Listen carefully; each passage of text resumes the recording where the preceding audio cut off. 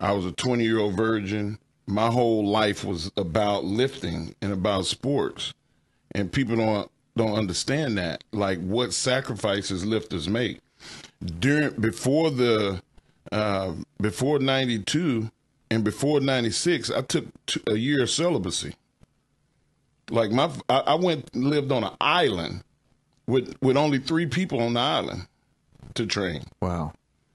If you cannot focus, you cannot lift. And I didn't want to go out or nothing like that. Man, I was going to bed at 8:30 at night, waking up at 6 in the morning and training, walking out into the ocean. The water was like 50 degrees, like after my training. Like it was therapeutic. You know, I wrote more. I'm a writer. I'm a poet. Mm-hmm. I wrote more in that time than the rest of my career combined.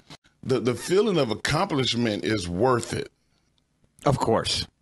I've had the bar fall on top of my head, hit my shoulder, pin me to the ground. You start snatching 400 pounds, which very few Americans have ever done. Exactly. That's a Like, big number. It's a big deal. Oh yeah. So I took a lot of pride. I wanted to be the best American lifter ever, and I'm going to be in that conversation every time. Mm-hmm. But man, there was other people that made that sacrifice, and I want the history of the lifters that came before me to be told as well.